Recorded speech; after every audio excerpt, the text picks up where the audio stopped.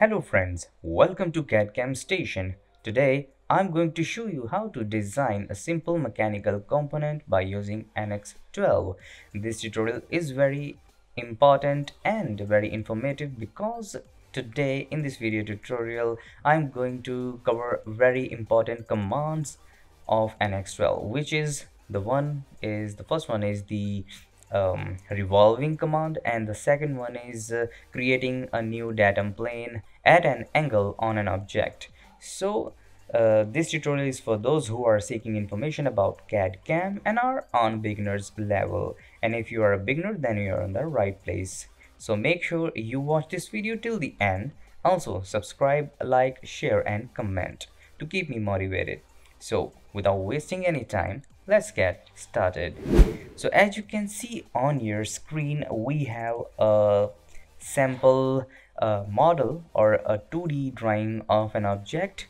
So we are going to use this as a template, and all the dimensions are in millimeters, so make sure you just use the millimeter template from the new file. So before starting this, you have to click on new, and after clicking on new, under the model template rollout, select the model and make sure your units are on millimeters. So select this and you can enter the name of your model. So you can enter the name revolve test, whatever the name you want to give.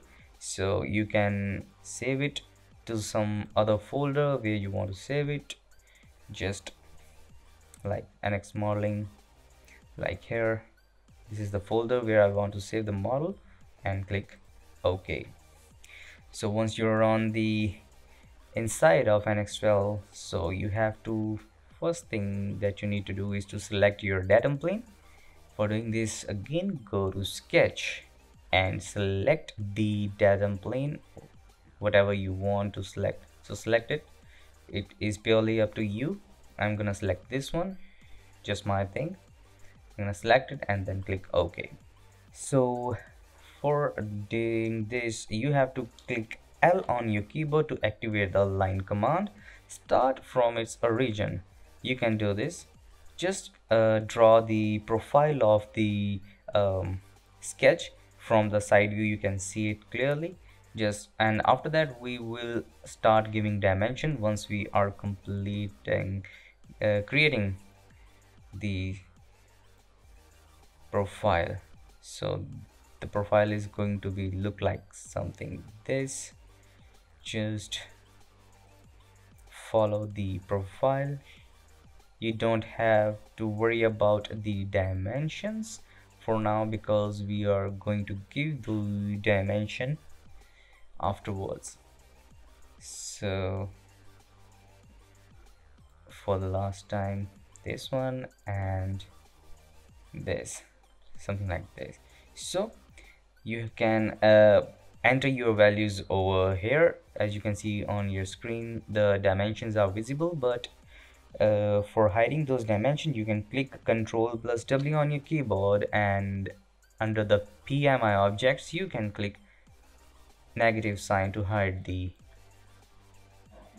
dimensions. So one more thing before proceeding into this tutorial, if you are not aware of my first video about creating sketch where I have created a mechanical bracket, so make sure you watch that video first. It will be more useful for you because I have used lots of commands with shortcuts in that tutorial. So click on the I button to watch that video. So I just forgot that to mention it. So now hit D on your keyboard to activate the dimensions, smart dimension, or I'm gonna click on this coordinate to the center and give it a dimension. As you can see, it is 52 millimeter of diameter. I'm gonna enter 52 divided by 2 to give it half of the value. Then the height, so from here select this one, double click on it and enter the height equals to 20 millimeter. like this and exit. Now again enter D on your keyboard, give the dimension from its center, which is from the top view you can see it is 61 millimeter, so enter 61 divided by 2, and again give the dimension, vertical dimension equals to 3 millimeter, like this. The outer or the major diameter is, as you can see, it is 124 divided by 2, like this, and the topmost diameter is 88 millimeter of diameter, so make sure you do as it is, as I am doing it. So 88's half is 44.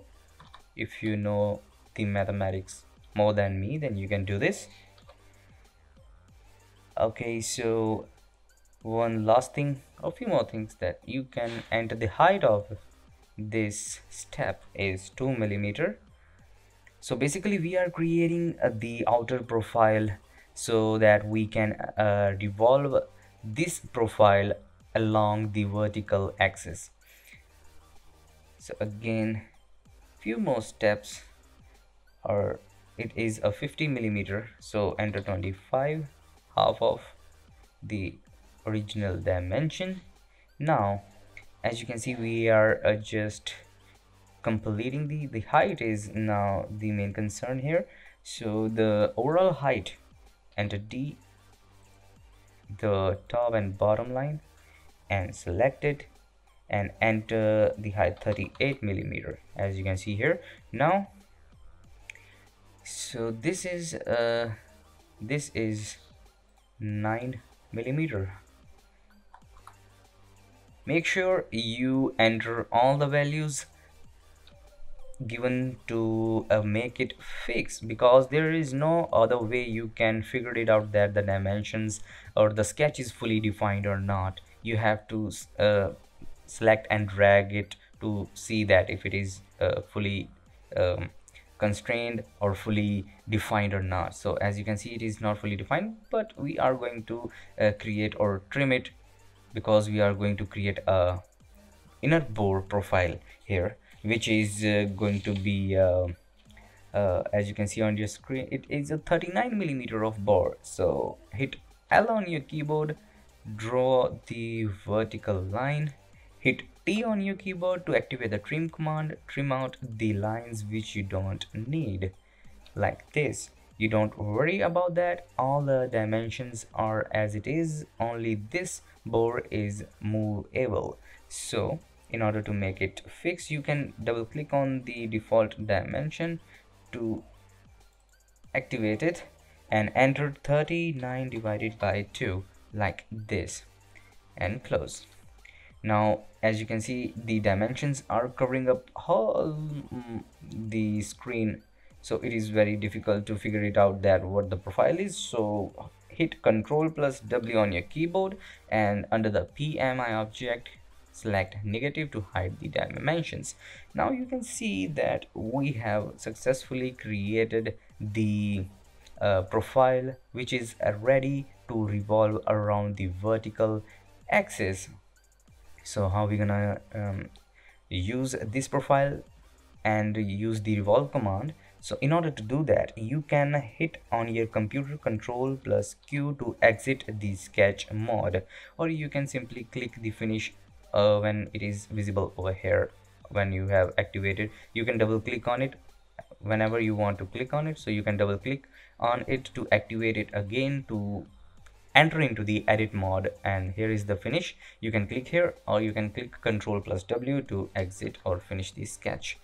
Now in order to revolve your profile, you can see under the feature group there is a extrude, a little down facing arrow. You can click on it and you will find there is a revolve option available. Once you click on it, it will ask you to select the profile on the first step. So you can select the profile like this, and now they are asking you to specify the vector, specify the point. All you have to do is to specify the vector. So here is the z-axis, vertical upward, or you can select whatever the axis if the orientation of the sketch is on the other side, but we need to create a circular or we want to revolve this feature around the z-axis. So I'm gonna select the z-axis vertical, so click on it.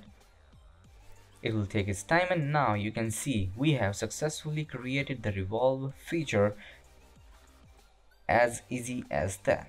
So now is the time to create a datum plane at an angle of 45 degree. As you can see on your screen that we have a little feature at an angle of 45 degrees, and if you need to create that feature, how you gonna do that? For doing this, actually this is very easy.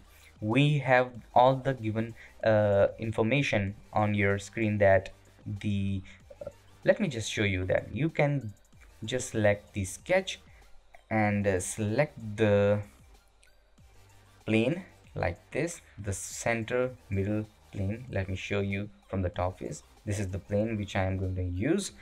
Click OK. Now we are on the front facing mode. Now select the line or hit L on your keyboard, draw the line. I'm really sorry about that. Select the line, just draw the line. As you can see, there are some information given to you here, so you can double click on that angle and enter your angle of 45 degrees. Now this is the, as you can see, as the highlighting end of this line is our main concern, so we have to position this end point of this line at the point where we're gonna start our extruded feature at an angle of 45. So for doing this, creating a datum at an angle of 45, we have some few information, or we have to fix this by adding dimension. We have to create a smart dimension. Hit D on your keyboard, select this point and the bottom edge of this profile. Let me just zoom in. This is the profile I need to select.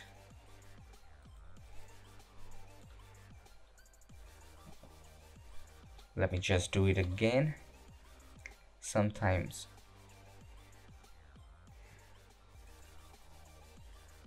so this is the point which is required actually, like this.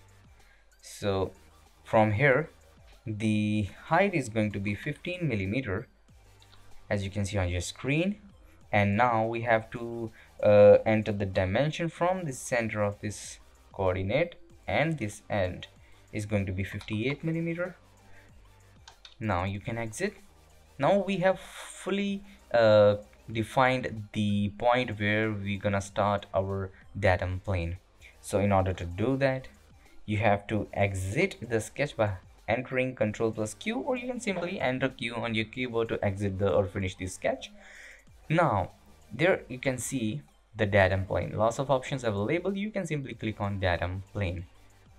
On the next window, you can see a little drop down arrow. There are lots of options available. If you are not by default, it is not selected point and direction, you can select it. Under the point, you can select the point of that line. You can change the direction, then you can click OK. Now we have a new datum plane ready to create our new feature at an angle of 45 degrees. So again, you can now just click on sketch, select the plane at an angle and click OK. Rotate it like this. No matter if it is facing towards you or not, you can just work. Select the circle, start from its origin, enter the diameter 10 millimeter. As you can see, it is 10 millimeter. Now we can extrude it. So enter X on your keyboard, and here under the end condition, select until next, and Under the Boolean operation, select unite and click OK. This is it. So now we have to create a bore or little drill size diameter, 3 millimeter of diameter. Start from its origin, enter 3. Now rotate a little bit, enter X on your keyboard, change the direction of extrusion. Under the end value, select until next. Under the Boolean operation, select subtract and click OK. So as you can see, this is how we can create a revolved feature. Basically what we have learned from today's video, that let me just change a little view over here. For creating this revolve feature, we have to create what we have just created here, a profile, outer profile, which is going to be followed to create the revolve feature around the vertical axis. And after that, we have created a line on which we have created datum plane at an angle of 45 degree, and then used that datum plane and just created the extrude and extrude cut feature to make the final output. So this is it, guys. I hope at least you get something useful from this tutorial, and if you want more, then make sure you do subscribe and hit the bell icon to get latest update from my side. So you are watching CAD/CAM Station, signing out for now.